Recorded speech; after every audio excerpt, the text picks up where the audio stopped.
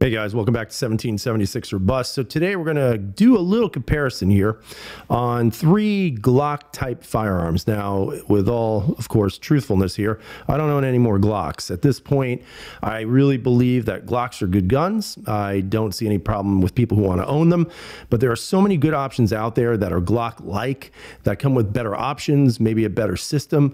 Although some would argue the reliability may not be where it should be, I have to tell you that I have not found that. For example, my favorite Glock type gun is the MR920 from Shadow Systems.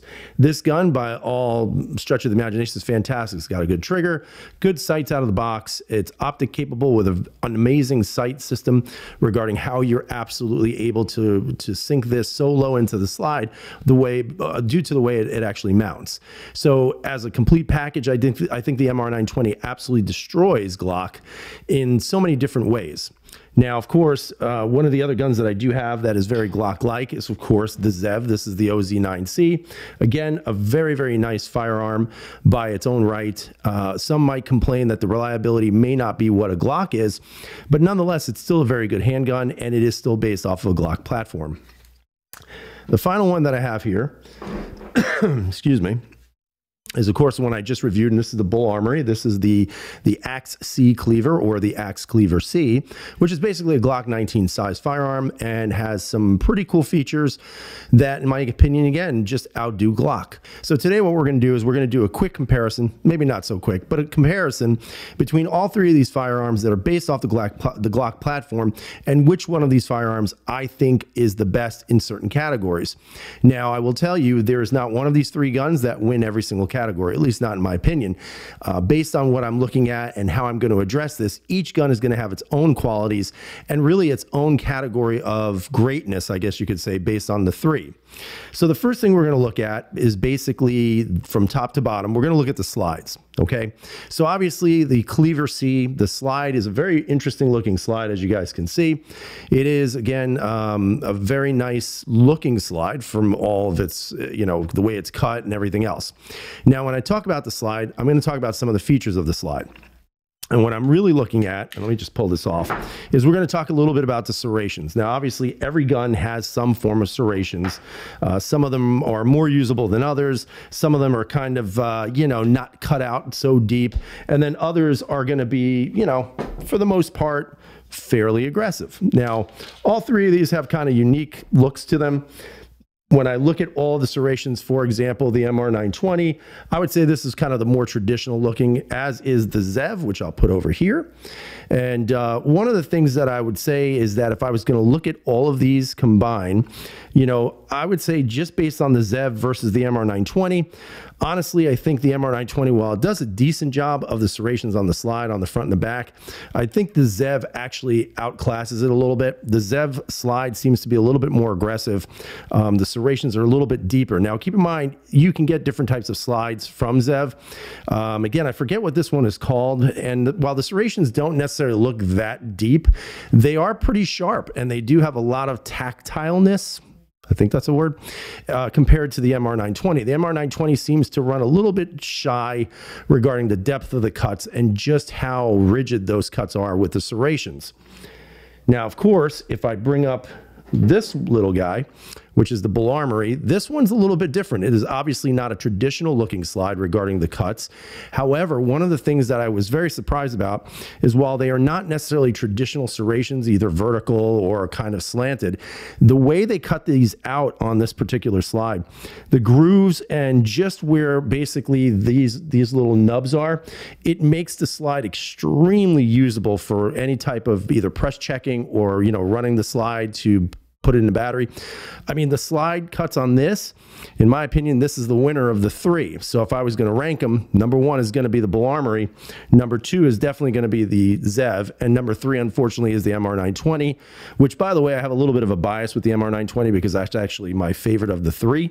I have a lot of time with it, probably around 7,000 rounds through it. And I love the gun, extremely functional, never had one hiccup. So it is kind of disturbing that I'm not going with that gun. But again, I do believe the Bull Armory slide is just very unique in the way it looks. Like I said in the video, it looks almost like teeth, like a snake fang or something like that. But it does a great job. Definitely, I think the serrations are the best on this one. Now, of course, the next thing we're going to talk about are the options on the slide. Now, right out of the box, what I'm going to tell you is that this one's going to be the loser. This is going to be the axe, the cleaver. And the only reason why is because this is pretty limited regarding the actual options of the slide. It is not optic cut, as you can see right here. It doesn't come with a high-vis front sight at all, and it's not a blacked out rear. So it's a 3 white dot setup. Even though they're steel, I definitely don't think it's the best of the 3, but I also don't think it's the worst of the 3, and I'll explain why. One of the things you're going to have to realize with Zev is that I built this guy from scratch. So in other words, it didn't come from the factory. It was basically me designing what I wanted out of a gun. And this is what I came up with. And I've been pretty satisfied. I shot it the other day. It shot really well. Had a couple of blips here and there. But again, I do believe it had something to do with this, which I hit on with the Bull Armory. But one of the things that I have to say is that this one actually, I think, finishes last only for one reason and one reason alone. Because of the fact it doesn't come with any sights. You actually have to buy the sights. Now, the gun is expensive. Whether you buy it from the factory, it does come with sights, decent sights, that is. But if you decide to build one like I did, you know, if you have an extra spare of Glock sights, you can use them. But again, it's kind of the downfall of putting one together. So take that for what it's worth. But I do believe that the sight picture on this is good now. I do have some Ameriglows on here.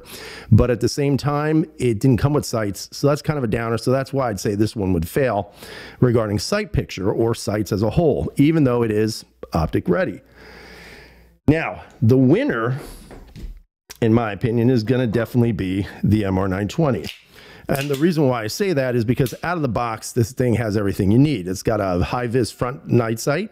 It's got a blacked-out rear. Also, obviously, as you can tell, it is optic capable with, in my opinion, the best setup for that. And I have to tell you guys that I've shot a lot of rounds through this gun, and so far everything's been perfect. I haven't had any movement with the dot. I haven't had any issues with the sight at all. So in my opinion, of all 3, even though the Zev has an optic capable slide, the fact that there are no sights that come with that particular slide when I bought it, in my opinion, makes it finish a little bit behind Bull Armory, even though the Bull Armory gun doesn't have the optic capability on this particular model. Now, the winner, again, like I said, definitely the MR920 because it has everything you want. It's got coat witnessing sights. It is a high-vis front and obviously the optic capability. So the MR920 takes that one. Now let's talk about ergonomics. So obviously ergonomics is going to be different for everybody. So for example, you might have no problem handling a Glock. Now obviously we all know Glocks tend to be very blocky. Some people don't like the way the angle of the grip is. I don't particularly mind it. I actually don't have any issues with it. But again, the ergonomic pattern of the Glock isn't necessarily the most user-friendly. So of course, when I looked at all 3 of these handguns, I'm going to tell you straight up, the one that I didn't like the most, even though it's not that bad, is the Zev. And the reason why I'm saying I didn't like the Zev as much is because the Zev really retains a lot of the characteristics of a Glock lower. It is a little bit thicker in the grip, even though it does have kind of this interesting little like cut in right here on both sides. You just feel like this feels more like a traditional Glock. So it's a bit thicker in the hand. The beaver tail in the back, I don't think is very contoured. So as a result, it is pretty thick. So if you have smaller hands, what's going to probably happen is you're going to hit that thumb knuckle as you're shooting. So that's one of the reasons why this, to me, while it is an ergonomically decent gun, finishes last amongst the other 2. Now, which one am I going to pick? It's hard to tell, guys. I'm going to be honest with you.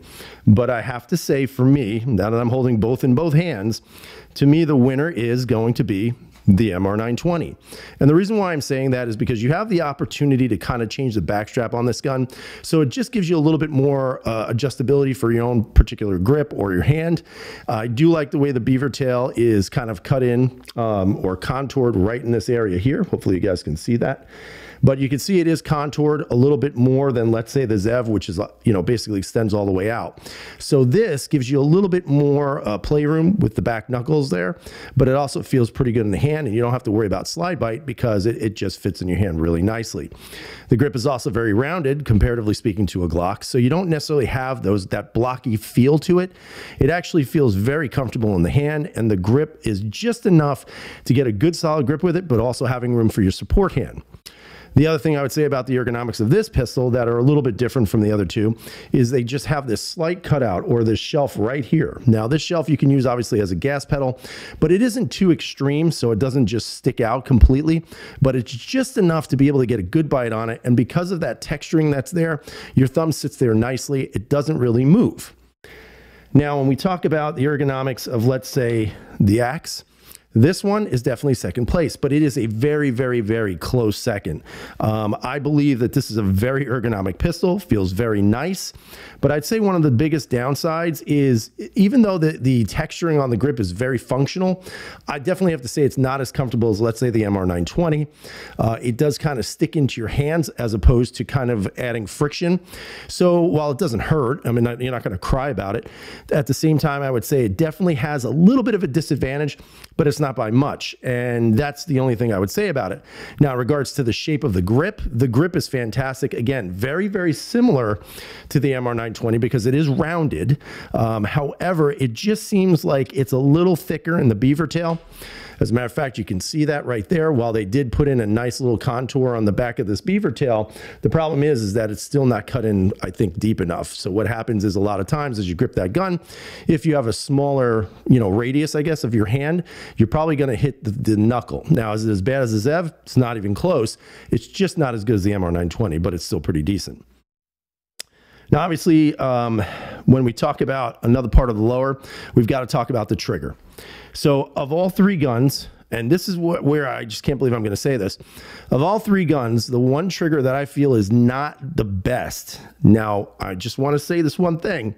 It is a million times better than a Glock trigger out of the box, but it's still not the best of the others. I would say the worst of the three triggers in regards to its smoothness, the take up on the trigger, the way the trigger, kind of feels. I would say it's actually the MR920. Like the MR920 has a good trigger on it, but it's not that great. Like for some reason, one of the things I've always said about it is that there is a pretty good amount of take up and there is a lot of creep in it, and it's like a grindy creep. Now, I got thousands of rounds through this gun and it's still there. So, unfortunately, out of all the guns, to me, this one does not have the best feel of the trigger. Now, doesn't mean the trigger won't work. No, this is a great trigger. It's a great gun. It's easy to shoot. You're going to enjoy it if you have one, obviously. And if you don't, you should go get one because, again, this is probably the best of all of them. But at the same time, still some things that they can improve. So the Zev gun, the OZ9, the take-up is very smooth. And you get to about there and slight more creep, and you can actually hear the springs, and then you have a decent break. Now, the reset on the Zev, it's pretty short. It is pretty forceful, so it does push your finger up a little bit, but it's actually a very nice trigger. I have to say it is much better than the MR920. Now, the only thing I would add to this is that when you look at the Bull Armory trigger, here you've got your take up, a little bit of creep, and then a very nice short break. So of the three triggers, this one has the least amount of creep. It breaks very nicely. Now, the reset on this, it's very short, a little bit more forceful than the MR920, but not as forceful as the Zev. But what a trigger. I have to give it to the Bull Armory. The trigger on this gun is just, in my opinion, superior to the other two. It is very close to the Zev, but I just think it just has a little bit more of an edge to it than, let's say, the Zev trigger, but it definitely feels a little bit better than the MR920, in my opinion. So that covers the serrations, that covers the options of the slide, it covers the trigger, covers the ergonomics, and even kind of covers the texturing. Now, one of the things that somebody wanted to see was, or asked was, is this kind of a thumb rest for your thumb? I'm going to tell you that it is. However, one of the things that I would say where it's just not as good as, let's say, the MR920 is it just doesn't give you enough of a ledge there. While it does have a good texturing, I just wish they would have had a little bit more of an edge, or at least covering this up a little bit more, because one of the things I noticed when I was shooting, and I'm fairly certain again that this is what it causes, as I was running my thumb kept pushing down on the slide release or the takedown lever. And because of that, I was having, I had like 4 or 5, I can't remember, 4 or 5 different issues with it going back into battery. So unfortunately, that's what I think it is. Again, I will be testing this gun out again in about 2 weeks, a week and a half. And of course, I'll report that to you. But I mean, overall, It's not bad. It's just not as good as the MR920s. And unfortunately, the one that I hate the most is going to be the Zev, because there really is nothing there. Yeah, there's texturing, but there is no ledge. Now, when we talk about optics, right? So obviously we know there's no optic on here. So we know that the Bull Armory Cleaver C is going to be the loser in this. But when we talk about optics and the capability, obviously you have the Zev slide, which you can see is optic capable for an RMR. And then you have the MR920. Hands down, MR920 is a winner just because of the mounting system and how easy it is to mount this on your firearm. So I think overall, when I look at the MR920 and I just kind of play around with this gun, I have to say that in my opinion, it's probably the best overall gun. Now, why do I say that? I say that very simply put because of the fact that you have a lot of options that come out of the box. Keep in mind though, this one is a little bit more expensive when I bought it back in the day, which I think it's probably like 2 years now. Was more expensive than this one after I built it. And it absolutely eclipses it, the Bull Armory in price. So again, this is the $399 MSRP on this. You know, the MR920 is about, geez, probably like 3 times more expensive when I bought it. So what I have to say is that while the MR920 is a superior gun in a lot of different ways, you know, the optic system, a lot of the features it comes with, the capability of the gun, I have to say that the Zev kind of falls somewhere. I just don't know where. Now, the Zev is a good gun. Shoots really nice. I mean, you have the steel chassis in there. It is removable, so you can replace the lower if you choose to. But I have to say that for some reason, the MR920 always shoots really well. It is a very comfortable handgun. The trigger's decent. It's not the best, but still decent. And it is just a very functional firearm. So if I was going to pick one of the 3 as my first choice, it's most certainly going to be the MR920 just because of the options and everything it comes with. Now, the second choice I have between a pretty expensive gun, that's a Glock clone, fairly much, or a very cheap gun, that's pretty much a Glock clone. So if I had to choose between the 2, which one would I pick? Now, some might say, well, you're getting so many more features with this. You're getting the opportunity to switch out the chassis system and all that other great stuff. I just think that the one thing I don't like about this is that the track record of this isn't that great. The OZ9C is a good gun, but there have been people who have had complaints about it, that things have not worked on it. While the Bull Armory is kind of a young gun and it is new to the market, I do think this has a lot of promise as a firearm. I do believe if I was going to choose a second one to kind of back up the MR920, I definitely would pick this one. And the reason being is you're looking at, you know, maybe a $400 handgun, extremely functional, has great serrations, great ergonomics. The trigger is fantastic. I mean, does it do everything right? It doesn't. There are some things that I'd like to see changed on it. Not that anybody's listening, but I'm not a big fan of this texturing right here. I do wish they would have cut this out a little bit more. I'm not real fancy on the extended takedown lever. Like, I just don't understand why you would need that per se, only because, I mean, how hard is it to pull your slide back, pull down the tabs, and then push the slide forward to take it down?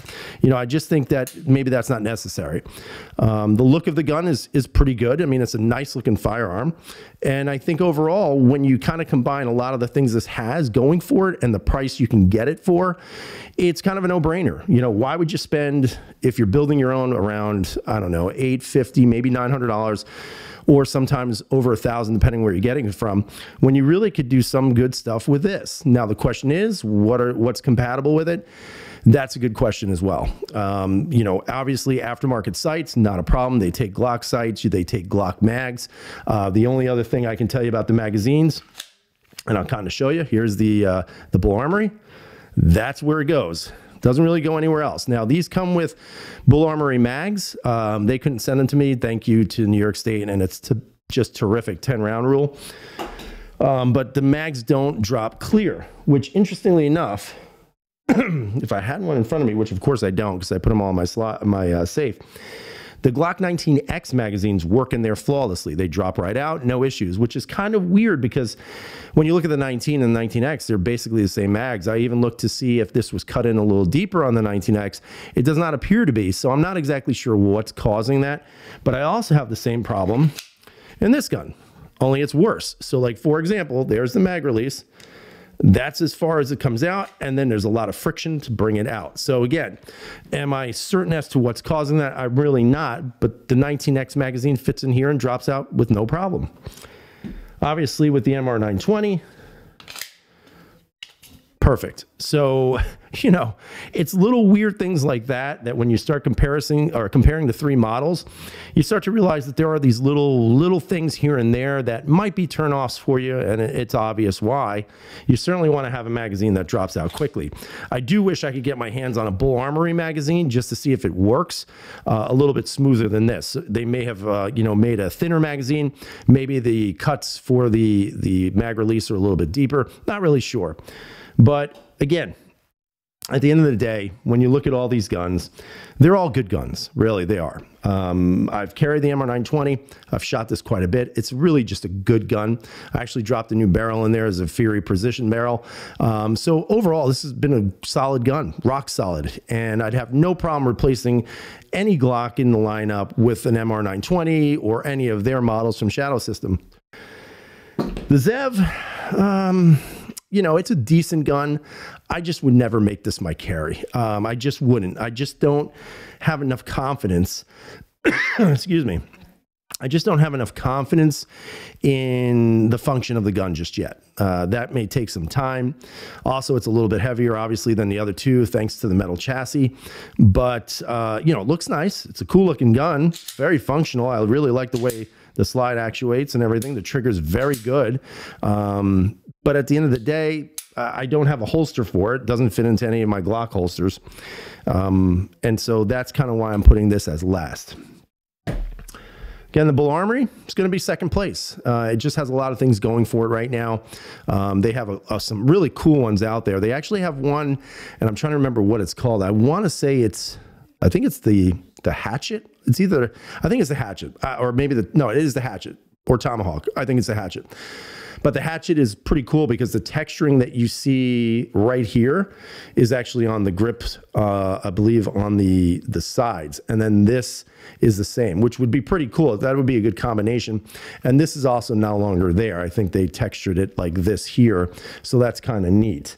And I'd like to get my hands on one because it is optic capable. But I think overall, like I said, MR920, in my opinion, is the best of the best. Very functional, great gun ergonomically. Trigger's decent, but just everything else it comes with out of the box is, in my opinion, makes it the clear winner. Obviously, it's a premium price. However, dead last, unfortunately, is going to be the Zev. While it does have many good features to it, there are some things about it that I'm a little iffy on, weight-wise, function-wise, track record-wise. It is pretty cool, and it shoots really nicely. But at the same time, I've got to say, the Bull Armory is number 2. So at the end of the day, MR920, Bull Armory, and of course the Zev. Those are the 3 Glock-type guns I still own. But leave some comments. Tell me what your thoughts are. Tell me which one you think would be the best. And if you've had experience with any of them or all of them, why do you choose that model versus any other Glock type clone out there? Again, I'd love to hear your comments. Leave them down below. At least read your comments. And, you know, give us a thumbs up because that's helpful, guys. I'm trying to produce a little more videos. It's been a long time, but I'm starting to get back in the swing of things. So I hope you have a great night. Stay safe. And as always, freedom is never free.